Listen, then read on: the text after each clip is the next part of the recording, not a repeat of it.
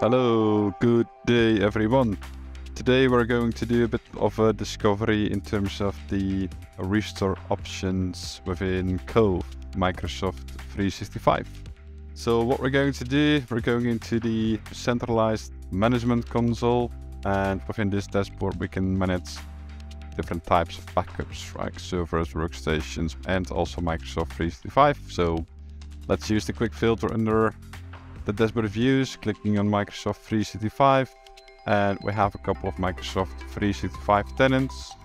So let's get in one of these, and here we can see that this Microsoft 365 backup, it's running fine. We can see the backup sessions, historical session information is posted in here. And next, if we want to do a restore of data, we can easily go into the restore button, and we can say restore exchange. This will actually restore the protected, and then it will show up the users. We can select one of the users. Let's check in on mine. We say next. So in here we can just pick the specific date, session time, and say, okay, I want to restore some data from that specific day, from a specific session. But the fact is that, of course, you need to know if the data is in that session.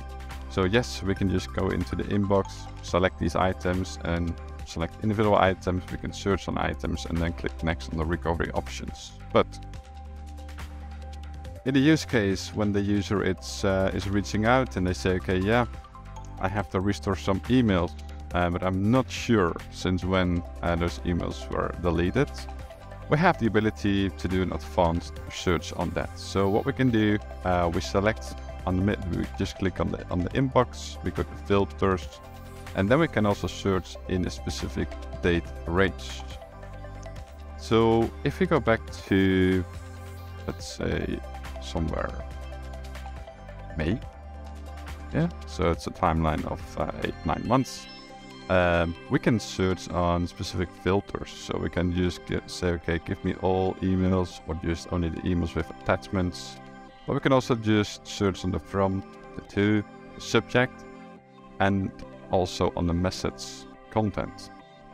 So an important note on this is that we have the ability to search on the message content. So it's going to give us the emails which has message content test in it. It's previewing the headers, so we can see the from, the to, and the subject, but we don't have the ability to read the email without restoring the email. Just in terms of security, of course. So we can just see the emails that has message content test in it, and we can say, okay, give me these 3 items. We can go into the next step, and then we have the restore location.